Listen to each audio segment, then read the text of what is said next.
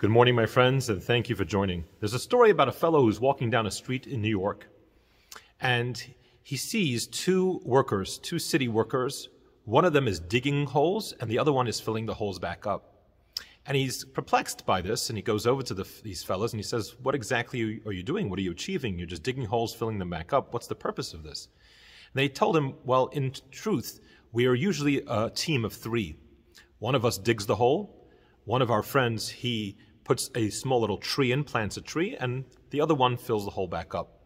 And our friend who usually fills in the trees, puts in the trees, he called in sick today, but just because he called in sick doesn't mean we don't have to continue our jobs." And of course, we realize how ludicrous that is, because what's the purpose of digging the hole and filling it back up if you're not going to plant the tree?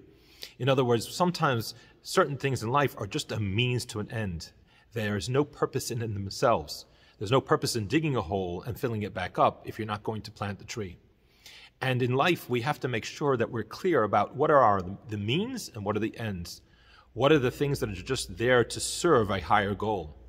And we have to remember that material wealth, materialism in life is not an end, it's not a goal. It's just a way to help support a life, a meaningful life.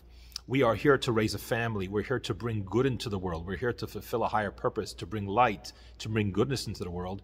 And our physical sustenance, our physical wealth is just there to support it. It's a means to an end.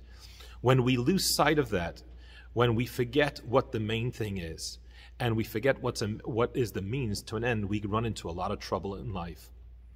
And this week, we're finishing a whole book of the Torah, the book of Genesis, and we end off with a statement that says, "Let us be strong." And it's a reminder that true strength in life comes from a life based on Torah, based on spirituality, a life in which we understand the difference between the means and the end, a life in which there is a purpose. There's a higher purpose for what we do. We understand that we are here for something beyond ourselves. We are digging holes, but we are also planting the trees. There's a means and there's also an end. That is a true wholesome and strong and healthy life. Thank you for joining, and Shabbat Shalom.